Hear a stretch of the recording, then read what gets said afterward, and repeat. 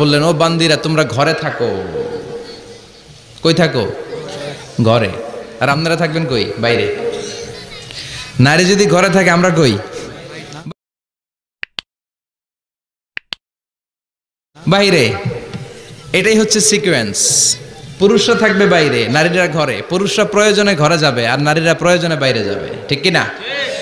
এজন্য রাব্বুল আলামিন বললেন, ওয়াকারনা ফি বুয়ুতিকুন্না ওয়ালা তাবাররাজনা তাবাররুজাল জাহিলিয়াতিল উলা। ও আমার বান্দারা, ও আমার বান্দিরা, তোমরা ঘরে অবস্থান করো, ঘর থেকে বের হবে না প্রয়োজন ছাড়া। আর জাহিলি যুগের নারীদের মতো নিজেদের সৌন্দর্যকে প্রকাশ করে বের হবে না। কথাটা কার? বলো, কথা কার? আল্লাহর বাণী। আমার বান্দিরা তোমরা ঘরে অবস্থান করবে, আর জাহিলি যুগের নারীদের মতো নিজেদের বিউটি সৌন্দর্যকে এক্সপোজ করবে না, দেখিয়ে বেড়াবে না। ঘরের মধ্যে তোমাদের অবস্থান, তার মানে নারীর মূল আবাস কেন্দ্র হলো ঘর। পুরুষ থাকবে বাইরে, পুরুষ কাজ করতে যাবে, চাকরি করতে যাবে, সমাজে নেতৃত্ব দিতে যাবে, রাতের বেলা বিশ্রামের জন্য ঘরে আসবে। আর নারী সারাদিন সারা সময় ঘরে থাকবে, ডাক্তারের কাছে যাওয়ার জন্য ঘরের বাইরে যাবে, জরুরি প্রয়োজনে ঘরের বাইরে যাবে, ঠিক কিনা? তাহলে ঘরটা বেসিক্যালি নারীদের, ঘর নারীদের দখলে আর বাহিরটা আমাদের দখলে। এটা হচ্ছে আল্লাহর দেয়া সিকোয়েন্স। সুবহানাল্লাহ পড়ে। কিন্তু নারীরা এখন ঘর থেকে বাইরে বেরোতে শুরু করেছে। আল্লাহ সিকোয়েন্স দিলেন নারী থাকবে ঘরে, পুরুষ বাইরে। আমরা উল্টায় ফেলছি, এখন আমরা থাকি ঘরে, নারীরা চলে গেছে বাইরে। এজন্য জ্বালা যন্ত্রণা ফ্যামিলির ভিতরে বেশি না কম? আমি বলে থাকি যে নারীরা দুই জায়গায় খুব বেশি যায়, হুমড়ি খেয়ে পড়ে। এক যায় বাজারে, দুই যায় মাজারে, ঠিক কিনা? মাজারে যায় অনেক, ছেলে নাই মেয়ে নাই, ভাবে যে মাজার থেকে সন্তান পাওয়া যায়। এরকম আছে না নাই? রব্বুল আলামিন বলেন, ইয়াহাবু লিমান ইয়াশাউ ইনাসান ওয়া ইয়াহাবু লিমান ইয়াশাউ যুকুর আও ইউযাওয়িজুহুম যুকরানান ওয়া ইনাসা ওয়া ইয়াজআলু মান ইয়াশাউ আকিমা ইন্নাহু আলিমুন কাদির। তিনি যাকে চান তাকে মেয়ে দেন। আগে মেয়ের কথা বললেন, আগে ছেলে বলে নাই। তার মানে মেয়ের ভিতরে বরকত বেশি না কম? আল্লাহ যাকে চান তাকে মেয়ে দেন, আল্লাহ যাকে চান তাকে ছেলে দেন, আবার যাকে চান তাকে ছেলেও দেন মেয়েও দেন, আবার যাকে চান তারে ছেলেও দেন না মেয়েও দেন না। তিনি কে? আল্লাহ।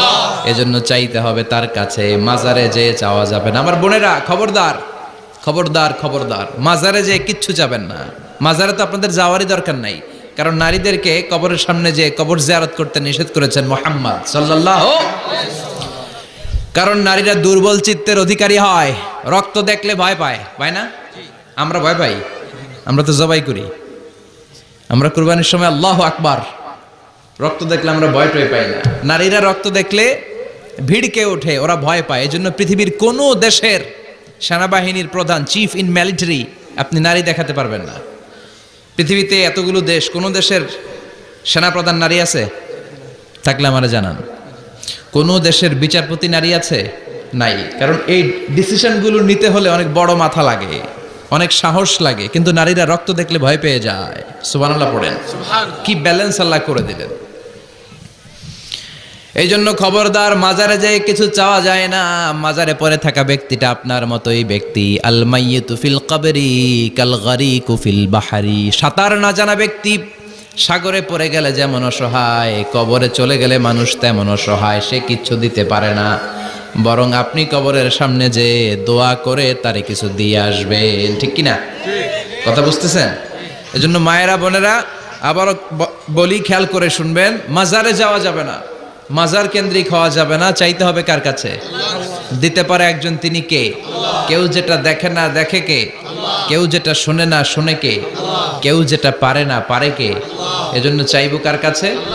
24/7 সবসময় দেওয়ার জন্য ধনভাণ্ডার নিয়ে তিনি প্রস্তুত, কিন্তু আমরা চাই না।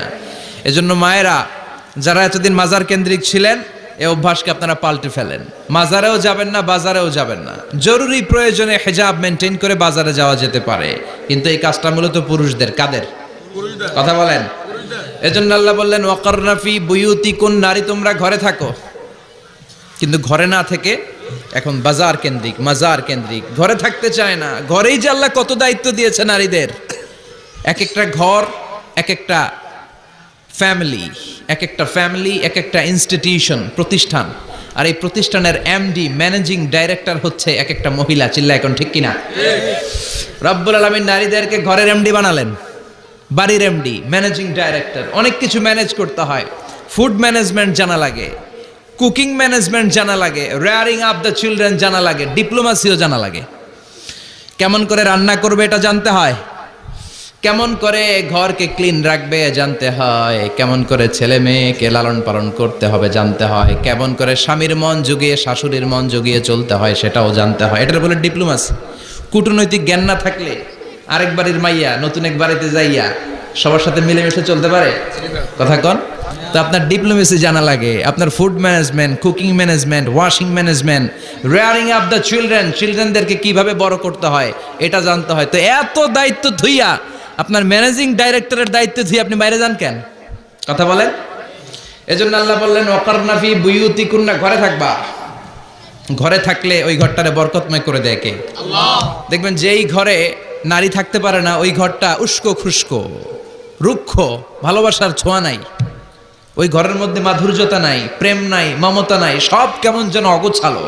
কারণ নারীর হাত পেলে একটা ঘর যেরকম সুন্দর হয়, নারীর হাত না লাগলে ঘরটাকে ওই রকম সুন্দর করে সাজানো যায়। মাঝে মাঝে আমরাও ঘর গুছাই, মাঝে মাঝে আমরাও ঘরকে পরিচ্ছন্ন করতে চাই, কিন্তু মেয়েরা যেমন করে সাজায় আমরা তেমন করে পারি নাকি? কথা কয় না? কথা বলেন। পারি। আমরাও মাঝে মাঝে রান্না করি, মহিলা রান্না করলে যেই স্বাদ হয় আমাদের তো এটা হয়। কথা বলেন। এজন্য আল্লাহ বললেন ওয়াকারনা ফি বুয়ুতিকুন্না, ঘরে থাকবা। পুরুষরা থাকবে বাইরে, তোমরা প্রয়োজনে বাইরে যাবা।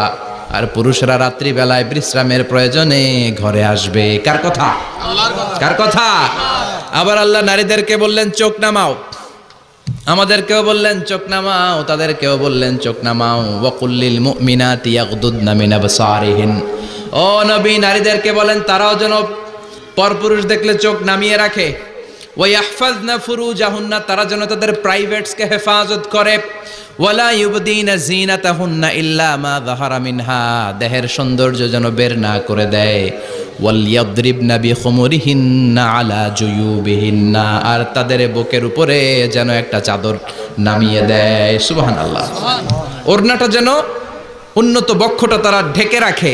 এখন বুকের উপরে ওড়না থাকে না, ওড়না থাকে গলায়। ঠিক কিনা? অবশ্য এইখানে যে বোনেরা আসছে এদের এই সমস্যা নাই, এরা সবাই বোরকা পরে আসছে। এদের আত্মীয় স্বজনের মধ্যে ঝামেলা থাকতে পারে, তো আপনারা যে পৌঁছে দিবেন। ওড়না থাকবে কোথায়? নারীদের বুকের উপরে ওড়না থাকবে, চাদর থাকবে। গলার মধ্যে ওড়না রাখার জন্য বলা হয় নাই। ওয়ালিয়াদরিবনা বিখুমুরিহিন্না আলা জুয়ুবিহিন্না, বুকের উপরে রাখো, নিজেকে ঢেকে রাখো, হেজাব করো। হেজাব করলে নারীর মর্যাদা বাড়িয়ে দেয় কে? আল্লাহ। সম্মানিত বোনেরা, নারী স্বাধীনতার কথা যারা বলে টেলিভিশনে, এগুলো শুনে আপনারা ভড়কে যাবেন না, এগুলো শুনে আপনারা পাগল হবেন না। মনে রাখবেন হেজাব আপনার অধিকার, হেজাব নারীর অধিকার, এটা নারীর সৌন্দর্যের প্রতীক। হেজাব নারীর আভিজাত্যের প্রতীক। হেজাব নারীর সৌন্দর্যের প্রতীক, আভিজাত্যের প্রতীক, তার রূপের প্রতীক। এটা তার অধিকার। চিৎকার করে বলেন ঠিক কিনা? কেমন করে হেজাব দেহ থেকে সরাতে হয়, কেমন করে দেহ থেকে কাপড় নামানো যায়, এটা হইল শয়তানের মিশন। এটা কি? শয়তান যখন নিষিদ্ধ ফল সাইয়েদনা আদম আর হাওয়া আলাইহিস সালামকে খাইয়ে দিল, সাথে সাথে জান্নাতের কাপড় পড়ে গেল। জান্নাতেও কাপড় খুলে দিল, দুনিয়াতেও খুলে। ঠিক কিনা? শয়তানের মিশনই এইটা, কাপড় যত কমানো যায়, কাপড় যত কমানো যায়। এজন্য খবরদার, আপনারা অনেক সম্মানিতা। খেয়াল রাখবেন, পৃথিবীতে যে জিনিসের মর্যাদা যত বেশি, সম্মান যত বেশি, যেটা যত বেশি দামি, ওইটা তত বেশি প্যাকেটের ভিতরে থাকে। ঠিক কিনা? ঝিনুকের ভেতরে থাকে মতি, মতি খোলা থাকে না।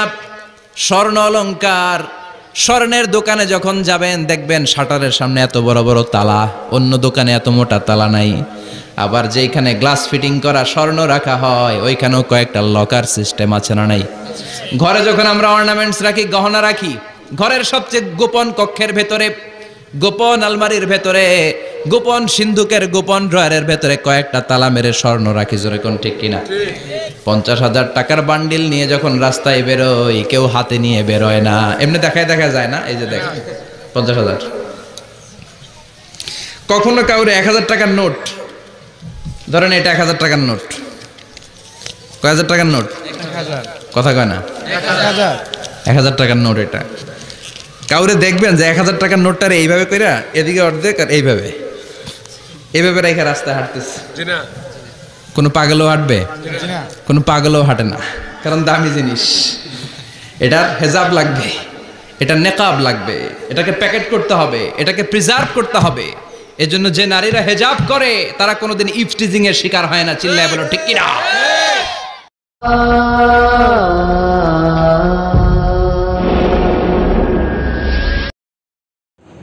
ইসলাম ইজ লাইফ, ইসলামী জীবন।